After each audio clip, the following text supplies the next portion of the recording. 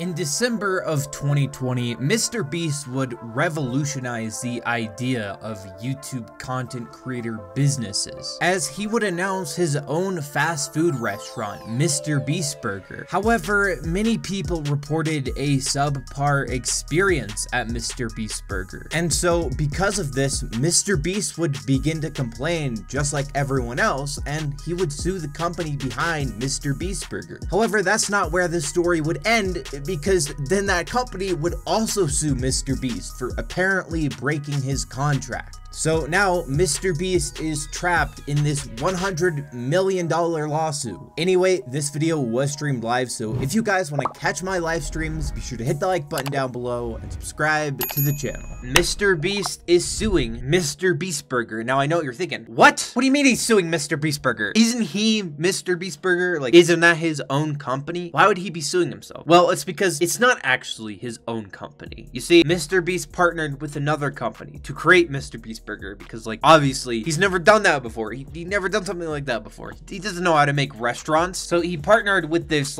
ghost company, this ghost kitchen company that, you know, makes these like online ghost kitchens that basically they're other restaurants that convert into different other restaurants. So let's say you have like a KFC or something that also doubles as like Popeyes or Mr. Bob's Chicken or something. If you're on DoorDash, by the way, they're everywhere. You'll see the ghost kitchens everywhere. They're basically different restaurants that act as other restaurants, and it's mostly like an online thing. As you probably know, MrBeast Burger has had a ton of quality control issues, and you know, there has been some positives that have come out of MrBeast Burger, especially during the pandemic, when, you know, restaurants and making food and all that type of stuff was just kind of hard on people and people aren't making as much money. I'm pretty sure MrBeast Burger ended up raising over like $100 million for the small businesses that were, you know, taking part in this ghost kitchen thing and, you know, converting into Beast Burgers to help MrBeast or whatever. And it seemed like a good thing. The only problem was, because all these kitchens differed so much, is MrBeast had no way to check the quality control. That's why so many people complained about MrBeast Burger. They're like, this shit sucks. It's awful. It's raw. It's not cooked fully. It's gross. People got food poisoning. People got sick. And honestly, it made MrBeast look really bad. Like, what the heck are you doing selling this shit? Like people are fans of you. You know, they go in and they buy the burgers expecting it to be good, expecting it to be edible, expecting to not get poisoned from the MrBeast Burger. But that's what happened. And so because of that, MrBeast is suing the company responsible for MrBeast Burger, as fans report revolting food quality. In November 2020, MrBeast partnered with Virtual Dining Concepts, a company that specializes in ghost kitchens, to open a chain of MrBeast branded fast food virtual restaurants. However, over the several years of MrBeast Burger's existence, the burger chain has received a sea of complaints from fans as customers received subpar quality food, which at times was still raw. Now,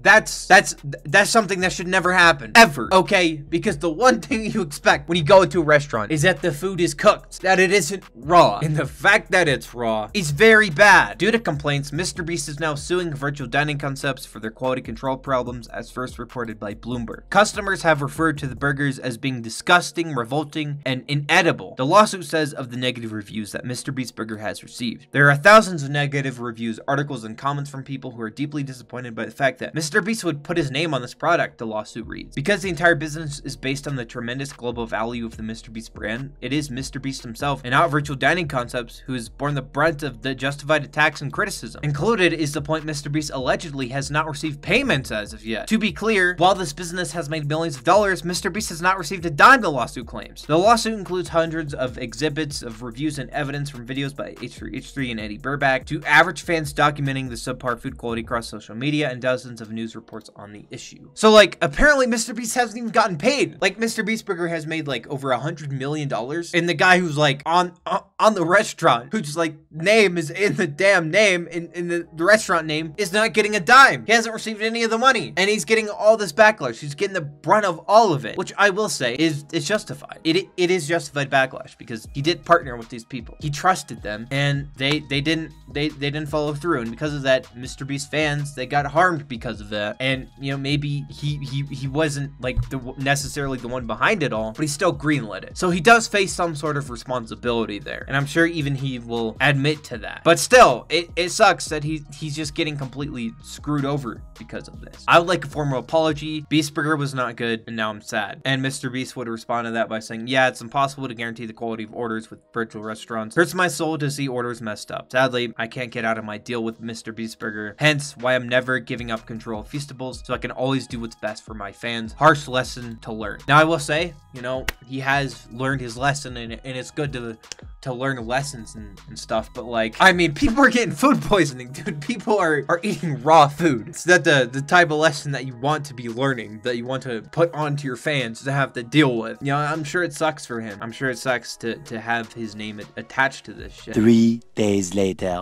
I recently talked about how MrBeast was suing MrBeast Burger, or the company behind it, because of the awful service and how garbage the company was, and the fact that they weren't paying him. Apparently they didn't pay him the money that he was owed. And so many people, so many fans were complaining about the quality of the food. Several YouTubers made videos reviewing the food and just kind of exposing the truth about these like ghost kitchens, and it made MrBeast look really bad. Like, it hurt his brand extremely bad, and he said he couldn't get out of his contract. And so MrBeast decided that he was gonna sue the company behind MrBeast Burger, but it looks like now that same company is trying to sue MrBeast back. They're like, Uno reverse, we're gonna sue you. MrBeast sued for $100 million by MrBeast Burger over disparaging comments. So they're like going for his entire net worth, 100 mil. Like, that shit's insane. On June 17th, YouTuber MrBeast revealed he'd be moving on from his MrBeast Burger restaurants in order to focus to his venture in the snack business with his chocolate bar brand Feastables. The move came just after 2 years after he partnered with Virtual Dining Concepts, launching over 2,000 ghost kitchens to make Beast Burger available nationwide across the United States. As first reported by Bloomberg, MrBeast has since filed a lawsuit against the company for their quality control problems, with customers labeling the food as disgusting, revolting, and inedible. Furthermore, the YouTube star claimed he's yet to receive payments from the company. Meanwhile, the business has made millions of dollars. In return, Virtual Dining Concepts hit back at the suit, claiming the complaint is riddled with false statements and inaccuracies, and has now filed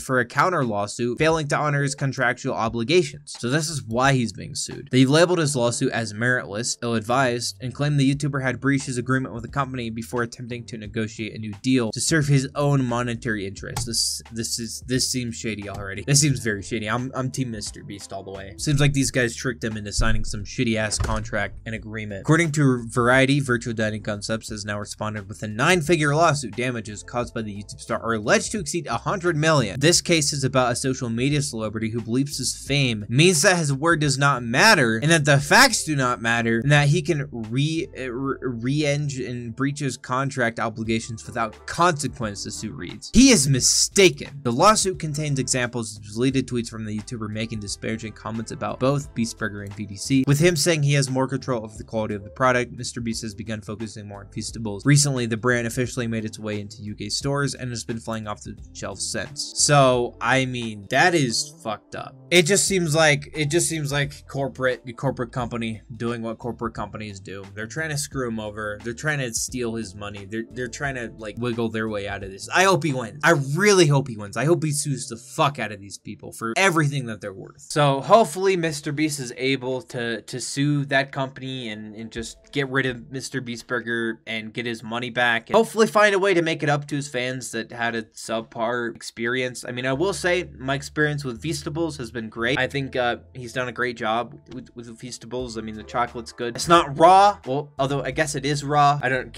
Is chocolate raw, or is it technically cooked? Whatever. I haven't had any, I haven't gotten food poisoning from the MrBeast chocolate, and it just sucks that his restaurant that was so insanely successful and like kind of revolutionized like brand deals and what YouTubers are able to do is just as shitty as it is, you know? I never got to try it. I wanted to try it, but I never got to, and I'm pretty sure they recently like they've done several collabs with other people like Dream, Carl, like the whole MrBeast crew. And I mean, it looks like MrBeast Burger is probably not going to be around for very long if I had to make an educated guess on things.